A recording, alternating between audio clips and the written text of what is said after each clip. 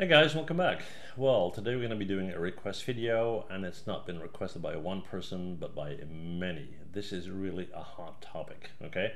The question is how to take textures out of Substance Painter and use them in Maya, right? So that's what we're going to do. Here we go. Right guys, well, we're in Maya 2018 as you can see, and I have two models here. I have a low poly cube and a high poly cube. Now that one is pretty high poly. It's a couple of million polygons, I think, and that's what you need to go through this process. So it doesn't really matter what you have as long as you have a low and a high poly, and as long as you make sure that your low poly is UV'd. Okay, so if we check this guy out, and we can see that it has a proper UV. Okay, now first of all, let's get some misunderstanding out of the way. People say, okay, how do I use Substance Painter textures in Maya? It's not about Maya, it's about the renderer that you're going to use, whether that is in Maya or not. Okay, so when you are preparing textures and you want to bring them back into Maya, you need to consider, okay, but once I'm back in Maya, am I going to use Arnold? Am I going to use Mental Ray, RenderMan, something else? So that is what the process is all about. Okay, so now that we have these two models, let's jump into Substance Painter. Here we go. Okay guys, here we are. We're going to go to File, we're going to go to New, and I'm going to leave this at PBR Metal Rough. I'm going to select my low poly mesh right there, open that up. Leave this at DirectX. I'm going to set this to 2K, that's fine, and I'm going to simply hit OK, which will bring in my cube. And I'll show you that that's the case by simply zooming out a bit, and there you go. All right, okay. So with that done, you can see that there's exactly one texture set because there's nothing added here. It's only one thing, okay? So what we're going to do next is we're going to go in and we're going to bake our initial textures. So we're going to go in and let's see, I'll set this to 2K as well. We're going to go into this little folder here so we can select our high poly, which is this guy. And that might take a while. Like I said, it's a couple of million poly count. We're going to open that up. I'm going to leave all of this alone. I'm just going to turn off ID here. Okay, so let's hit bake and wait while that completes. Here we go. Been a real bad boy. I've got a ton of gravel in my shoes, world on my shoulder, heart full of blues. I'm in the dirt. Right guys, you can see that everything has been applied. Our cube looks very different right now, and what we need to do next is we need to apply a material to it, obviously. Okay, now for demonstration purposes, to explain the process, I need something that is both rough and reflective. Normally you wouldn't do that, you would kind of go with what's appropriate for the model, but we'll see what we got. Okay, so I'm going to go to Smart Materials, and let's see, we have, for example, this machinery material right here. It has some reflection on it, so we'll bring it in. We'll give it a sec, have a look at it, and see if we can tweak that maybe. So we'll go in, and let's see, we're going to go to our metal base, and we got a roughness meter right here that we can play with. That should have an effect. And we have our metalness, if you will. You can see it's starting to look a little bit like gold. Let's see, we don't want to go nuts on that. We just want a little bit of reflection. Okay, there you go. I think that's fine. Okay, so let's say our texturing is done. Now what? Well, we're going to export these textures, obviously, because we want to use them in Maya and specifically in Arnold. Okay, so I'm going to go to File, I'm going to go to Export Textures. Now that will give me this window right here. Now, first of all, I got a configuration tab and I got an export tab. Now under export tab, I can go in here and we got this configuration, PBR Metal Rough, and I can go in here and say, okay, I want to use Arnold instead. Just click Arnold, right? And once you click on Arnold and you export, you will get all the maps that are needed to populate the Arnold material in Maya, right? Because if we go to the configuration tab, we click on Arnold, it says that, okay, if we export this, it will create a diffuse map, a specular map, roughness map, an FO map, or F0, that's for Fresnel, a normal map, height map, and emissive map.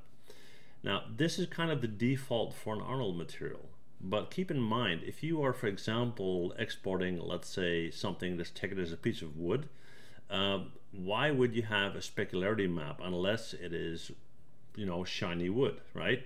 So this is kind of the default. It doesn't mean that you need to use all of them, right? So we're going to go with this.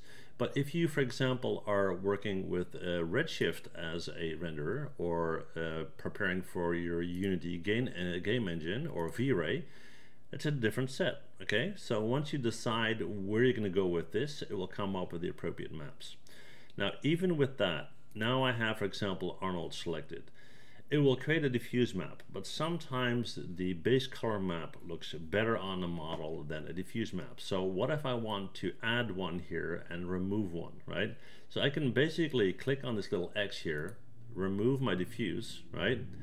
Go up here and click on RGB because I want to add a new channel, all right? Now I need to change the name of that thing, so I'm just gonna copy this right here, Control C, and go in and hit Control V. Now that $ mesh, that makes sure that the name of your model is in front of it. And then we'll change emissive and we'll call that base. And something's going on down there. I think, I don't know, it's freaking out, but we'll see in a minute. Okay, and then what we need to do is we need to find the base color, and that's right here. We're going to left click on it, we're going to drag it, and we're going to drop it on top of that RGB button. Okay, and then we're going to go down and we're going to select RGB channels. So now that has been added, and I'll just go up here because this is starting to annoy me. I'll do it in a sec. Yeah, so we got a new set. Okay, so what we're going to do is we're going to export these, and then we're going to populate them in an Arnold material in Maya. Okay, so how do we export that? We're going to go back to the export tab. We have Arnold, okay, and let's see, we're going to leave that alone. We're going to go up here. We're going to identify where we want to save it. So let's go into the folder that we created, which is fine. Select that. Let's see, PNG format, 8-bit, that's okay. Yeah, everything else we're going to leave alone. Okay, so let's hit export.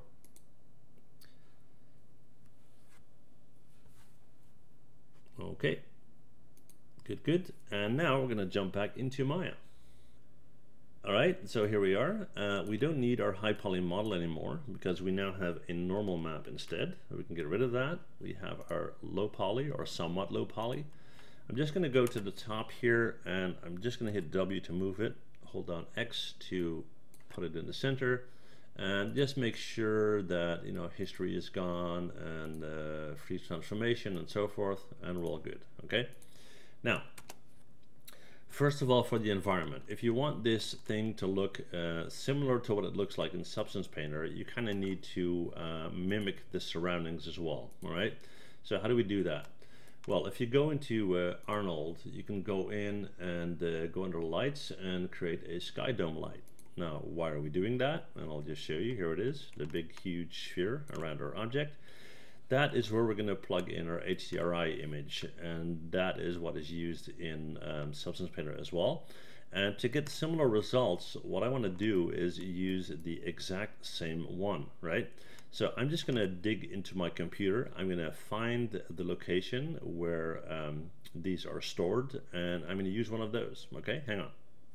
Right guys, well here it is. So I went to my C drive under program files, where you have a folder called logarithmic that should have a subfolder called Substance Painter 2, resources, shelf, logarithmic environments.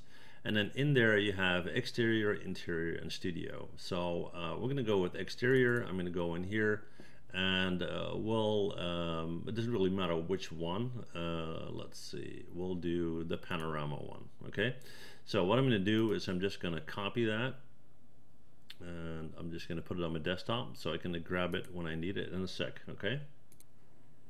Alright, so I'm going to open up my outliner, and let's see what we got. We got our sky dome light right here. I'm going to hit Control A to open up that, and you can see that we are in there. Right now it's using a color as a background. We're going to hit that swatch. We're going to select File. We're going to go to the folder. We're going to go to the desktop. There we go. and that thing is called what? I think it's panorama. There we go, and we're going to open that up. All right, now what else? Let's see, filter, we don't want one, so we're going to turn that off. And what's happening right now is that every pixel of this sphere is projecting light on this thing. Now keep in mind we're looking in our preview mode here, so that's going to look different than your actual renderer, but for now this is fine. Okay. All right, now like I said, we created Arnold textures, so we need to apply an Arnold material. So we're going to select this guy, we're going to right click, go to assign new material, we're going to go to Arnold shader, and we're going to select an Arnold standard surface material. Okay. All right, so what's what? Well, we have a color. Now, the color of our material, for that we created a base color instead of a diffuse, right? So we're going to hit this swatch here. We're going to go to File, we're going to go to Folder. We're going to look for the folder that we created. What is that thing called? There you go. And here you have your base, okay? So we're going to take the base color. There you go. We're going to open. And we're going to turn on this little guy right here so we can see our material on our cube. And there you have it. Okay, so that has been applied. Now that is our base. Let's see what else we got. So let's see, we're going to go into our material again, and we are going to, and I need to rename this. I think that will be easier. I'll just call it cube color. Okay, so next we are going to go at metalness, right? Now that's what I'm going to put in the specularity goes in here actually. We don't have a metalness map, not that I think. So we're going to go into our color here. We're going to click on this guy. Again, File, Folder, and Specular. And there we go. Good, good. So we're going to click on it again. So that's in specular. We got weight set to 1. On our main color, we actually want to set weight to 1 as well, which is good, good. And let's see what else we got. So we have an index of refraction of 1.52. Let's see. We're just going to go through these.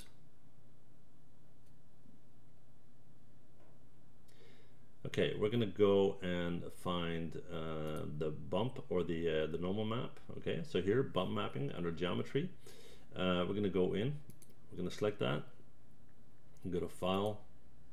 And we're going to go in, and we're not going to use it as a bump. We're going to use it as a tangent space normal. Okay, and then we're going to go up to File, Folder, and we're going to search for our normal map. All right, that will give us our detail. It's going to look black initially because, like I said, we're not rendering. Okay, so that's that. And let's see. I just want to make sure that everything that we need we have actually used. I think we have the most of it. We got the color, the specularity, we got the normal map. Let's see, the Fresnel is not really that important right now. I'm just checking my little list here. I think we're good. So what we're going to do is we're going to go and render this out using Arnold, and I'm just going to use my default.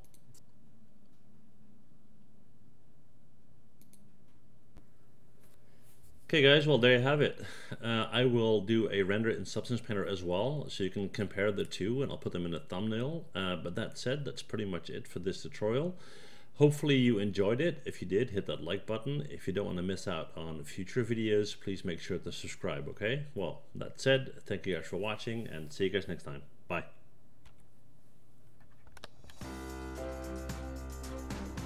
Well, thanks for watching, and before you go, please hit that MH button to subscribe, okay? See you guys next time. Bye.